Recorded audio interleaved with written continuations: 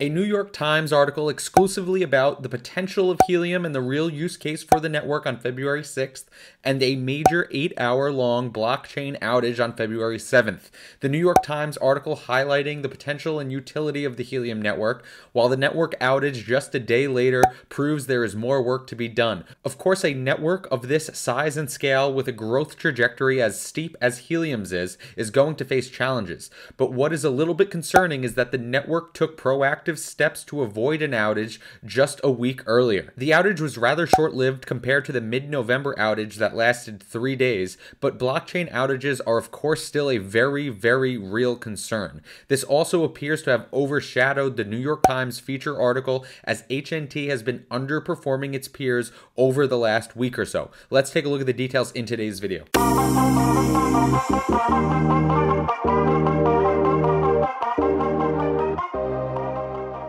Hello everybody and welcome back to another video here in the Crypto Compound channel. Thank you all so much for being here. I hope you're having a great day. Please hit that like and subscribe on the way in if you enjoy this type of content. In today's video, we are going to be going through and discussing the major key points on this really impressive New York Times article, 100% dedicated to helium and the helium network. It is really well written, and of course, the main thing here is it is in the New York Times, which is just extremely mainstream for a crypto project like helium. Now, with that great news also comes the blockchain halt just a day later. As you can see here, an 8-hour outage on February 7th. We will go through that. We'll go through why it's so interesting how these are related. Of course, here's the blockchain halt announcement. And what is so interesting is about 9 days ago, when Amir Halim was defending the actions that were taken to the protocol on the helium network, he actually mentions that they feared a chain halting would happen if these changes weren't made. However, those changes were made, and we did still experience this halt 9 days later. And of course, as I'm sure a lot of you have known, this does appear to have taken a toll on the HNT price. Of course, we were above $30 for a day or two, and now we are headed way down into the $27 range again right now at this very moment, testing the 200 EMA. And as you can see here, let's refresh this page. We are underperforming the peers here. As you can see, up only 3% over 7 days. That is a very small number compared to the other ones we can see in this cohort here. But first, guys, let's take a look here at the New York Times article. It was extremely well written and spoke very highly of helium and really made a few very good points that I think is what draws a lot of people into the helium community. And of course, there were a ton of tweets here on Twitter regarding this article because it is extremely impressive. Now, I'm not going to read you this article. I will link it down below. I'm not going to bore you with going through. However, I do want to mention a few of the key points that apparently Kevin Rose here was really trying to drive home. He was really making a huge distinction from helium and other cryptos, because he was saying that helium actually has a real use case that normal people can understand.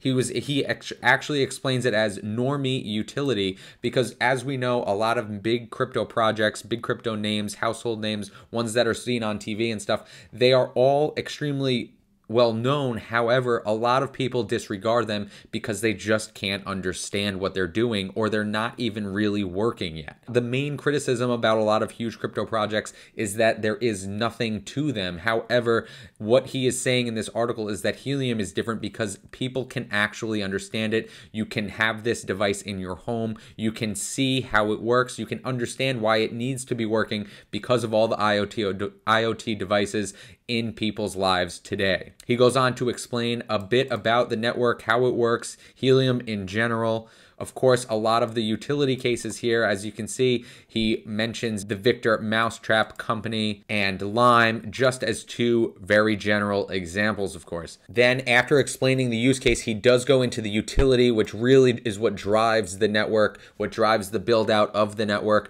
people putting these things in their homes, making it really tangible to see why people would want to be involved in something like this. Here, Frank Mong mentioning the incentive model powered by crypto actually made sense in this case. Of course it did. As we know, the Helium network now with over 555,000 hotspots, up 65,000 over the last 30 days. Now, he goes on to make another really important distinction between Helium and other cryptocurrencies by making the point that there are other use cases other than speculation, because a lot of people very often just say everything here is based on speculation and what the next person is willing to pay for it. However, he makes the distinction here saying that Helium actually has utility outside of speculation, because people often just acquire new hotspots in order to mine more HNT, so they aren't just reliant on the actual price of HNT rising exclusively, which is very different than other mechanics behind why people speculate with cryptocurrencies. Now, it is very interesting in that he goes on to, of course, explain Helium isn't perfect. Like many crypto projects,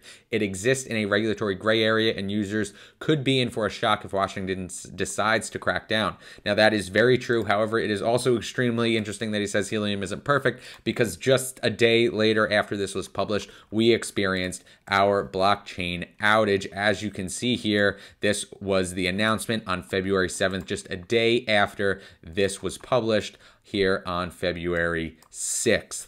Now, that is all I'm going to get into with regards to the New York Times article. The main thing is that it is getting publicity in such a mainstream news channel, which is incredible to see. This is opening the eyes to so many more people around the world. Now, let's get into the details regarding this outage. As we can see here, this was the outage back in mid-November that lasted 3 days and then another 2 days, in fact. And here is the outage we just experienced. Now, guys, to really drive home the severity of this outage and the other outages, I really just wanted to do this simple exercise here, which is take these 5 days and this 1 day we just experienced and divide it by the 90 days, and that gives us 6.6% of downtime over the last 90 days. Now, of course, here they do some calculating here that says 97.91% uptime, which is a far better number than 6.6% downtime. However, they are probably using the exact hours and minutes. I am just going by simply by looking at these red days and dividing it by 90.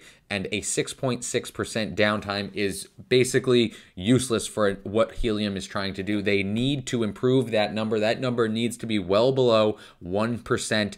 As in terms of blockchain outages, in my opinion, this is what Helium should be mainly focused on right now, is getting the resources, getting the people, getting all of the technology and equipment upgraded to the point where there should be 100% uptime over a 90-day period here on the Helium network. Of course, we are above 500,000 hotspots on the network. There's no excuse for them not contributing the resources to make this blockchain operating 100% of the time. Now, the icing on the cake here for this outage actually is what we covered in last week's video, which was the announcement which decreased the beaconing frequency and max witnesses per beacon, which Amir Halim down here explains was a cautionary move that Helium made in order to prevent the blockchain from halting. As you can see here, he says, eventually this would keep getting worse and probably lead to the chain halting. The vote would essentially be, do you want the network to keep running?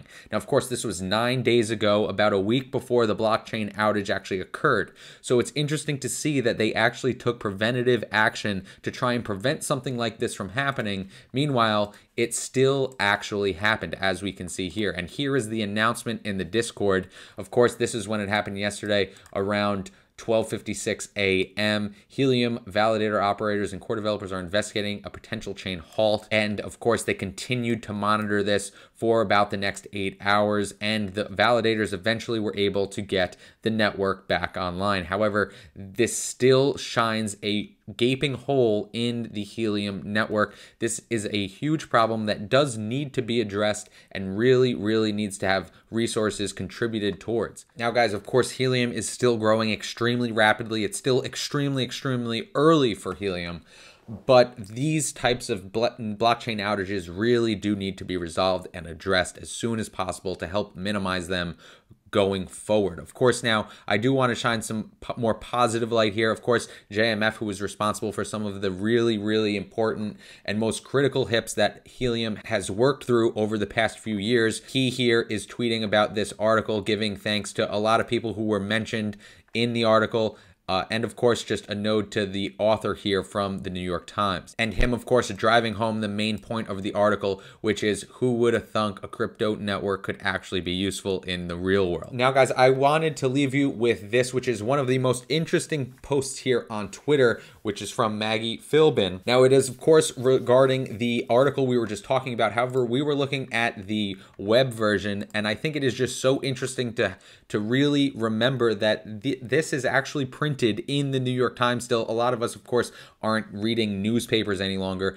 but seeing this business page here on the New York Times and the size of this article here in the paper is really, really impressive and telling, and I think it drives home a stronger message than just the news article on the web. This is a huge step forward for Helium, really opening the doors to more people, getting more people's eyes on the project and on the network. Now it is really up to Helium, the developers, and all of the community to really get together and help this network scale effectively. Guys, that is all I have for today's video. Thank you all so much for being here. Please hit that like and subscribe if you have not already, but that is all I have for today's video. Please leave your comments down below.